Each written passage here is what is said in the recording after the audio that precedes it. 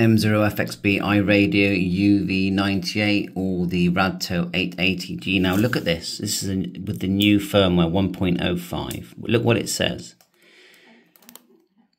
Full band tuning. And what that means is that on the A band I could put in, say, CB 027.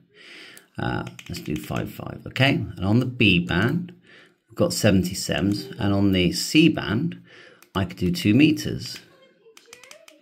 There you go.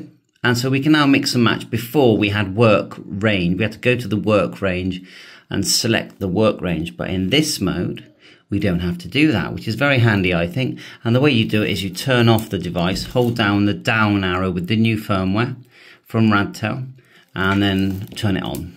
And it will switch. And I'm not going to change it back. It says full band tuning. If you hold it down, it will change it back again. We still get our radio mode, which you'll see in a second. We can create memory channels and change all that Chinese writing. That works great. But also, we still get our band scope, but now if we hold down the hash, we've got scanning mode, where we're scanning for, you know, different frequencies and spurious emissions.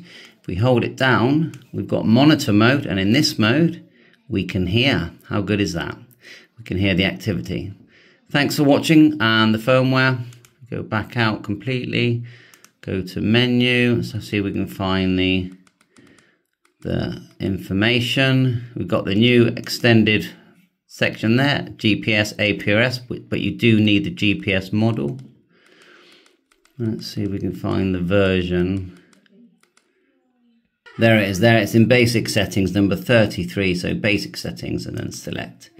And then we've got it is saying that it's now the RT880, and there's our firmware.